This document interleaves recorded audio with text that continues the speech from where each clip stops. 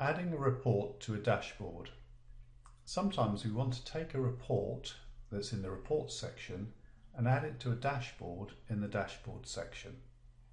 To do this, we need to go to the dashboard section, select the dashboard that we're interested in, right-click and edit,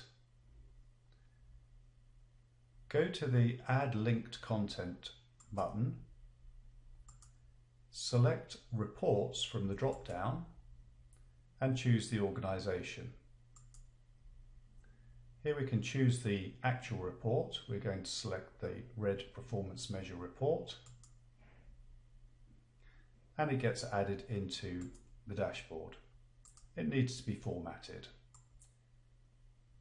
We can stretch it out and move it so that it fits precisely in the dashboard. Click Finish and save. And the dashboard is complete with a report.